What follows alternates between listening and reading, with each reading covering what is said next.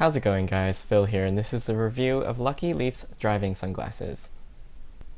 You'll receive the sunglasses in a rigid pyramidal leather case. It also comes with a soft nylon drawstring bag that has a few accessories inside. The first is a mini screwdriver keychain for repairing the joints if the screws come loose. You'll also get a branded microfiber cleaning cloth and a polarized lens testing card. When you look at the card through the sunglasses, a fish should appear in the water, which is how you know that the lenses are polarized. The glasses themselves are made of a super lightweight plastic and feel like dollar store glasses. The lenses measure 40mm by 55mm and have a semi-transparent mirrored reflective coating on them. The bridge width is 18mm and the arm length 145mm. The corners at the joint have a chrome accent on them, and in general the joints are stiff without any springs. That being said, at least they won't easily fold up on themselves. The glasses are fairly comfortable to wear and have little weight to them. However, there is a bit of light bleeding at the sides and corners. The width and curvature of the arms puts a slight pressure on the sides of my head, which can be uncomfortable after many hours, but for short durations it is fine.